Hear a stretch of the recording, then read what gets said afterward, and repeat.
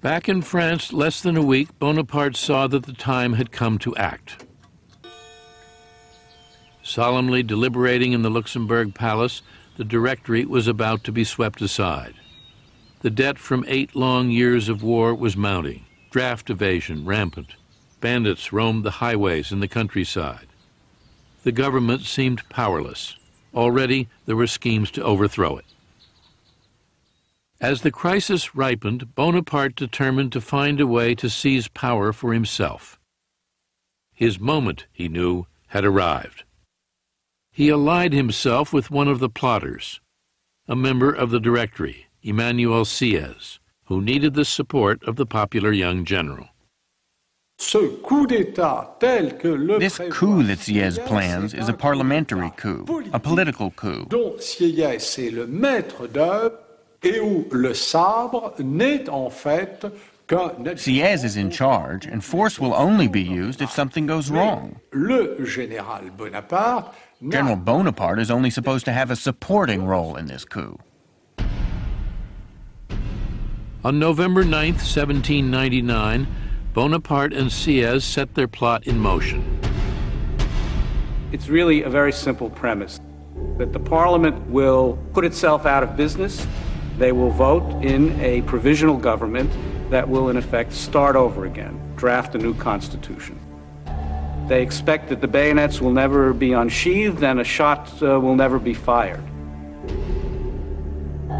For the coup to have an air of legitimacy, Bonaparte and Sieyès wanted the legislators to vote them into power. They didn't want to seize it.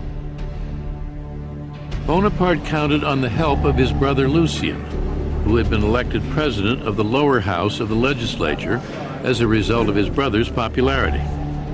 But Lucien was powerless to persuade the council to dissolve the government. They run into real opposition. The opposition insists that every deputy renew his oath of allegiance to the existing constitution, which they do. It takes over 2 hours to do this. Meanwhile, the key plotters waiting outside in the wings, as it were, are getting very agitated, and particularly General Bonaparte, who eventually just loses patience and decides that he must intervene to speed things up. He enters the legislative house. This is strictly against the law. The legislature is barred to any outside military figure. And what he encounters there is genuine rage. The members of the assembly, they see these bayonets and the bearskin hats marching down the main aisle with Bonaparte in between them, and they begin to shout and scream, outlaw him, he's trying to take over the government.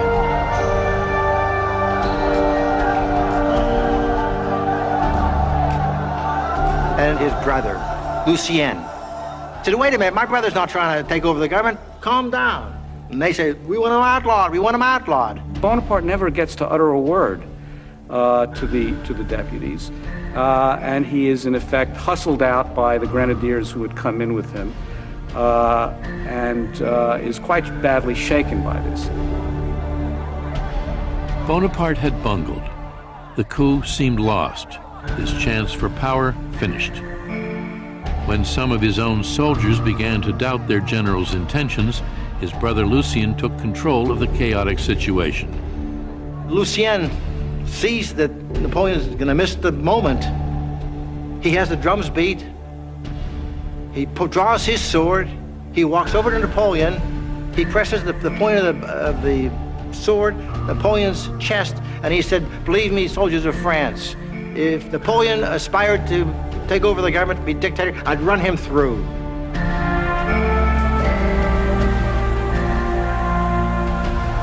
The soldiers stormed the assembly hall. The cowed legislators fled, some jumping unceremoniously out the windows.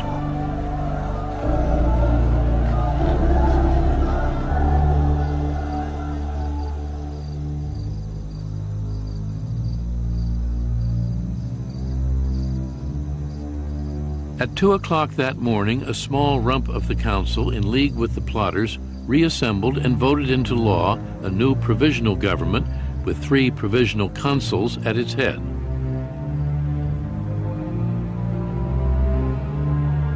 Bonaparte was one of them. Ce triumvirat n'est en réalité This triumvirate is only a facade. le coup d'État de parlementaire. The parliamentary coup had become a military coup. Et l'homme fort qui était And the strong man is no longer Sieyès, now it is Bonaparte. Within weeks, Bonaparte outmaneuvered the other consuls, rewrote the Constitution, and made himself head of state under the title First Consul. As the year 1800 began, Napoleon Bonaparte, 30 years old, was the most powerful man in France. The revolution, Bonaparte said, is over. And then he added, I am the revolution.